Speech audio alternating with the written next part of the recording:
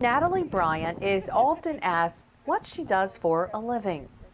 I tell them I'm a peer specialist, and then I usually have to explain what a peer specialist is. A peer specialist is someone using their own experiences to help other people achieve and stay in recovery.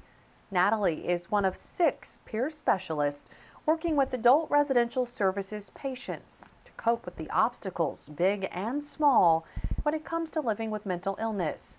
It's something she is all too familiar with.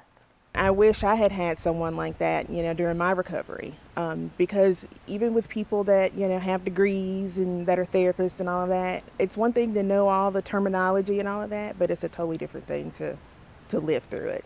Diagnosed as an adult with anxiety and depression, Natalie says overcoming the stigma can be just as hard as learning to cope with a mental illness.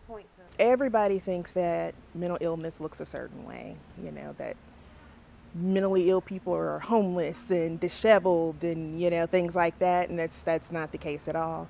There are people walking amongst us that we have no idea that are living with mental illness.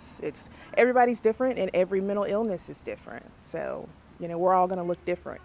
And I just hate that the stigma is still such an issue today. Natalie is wishful her work as a peer specialist will make a difference in the lives of others living with mental illness. If I could tell anybody anything, that would be it. It would be that when you first notice the signs, you need to look into getting help. Don't be embarrassed by it. I think about so much life that I lost, dealing with this without any help. And it's like, man, if I had just gotten help back then, who knows, where I would be right now.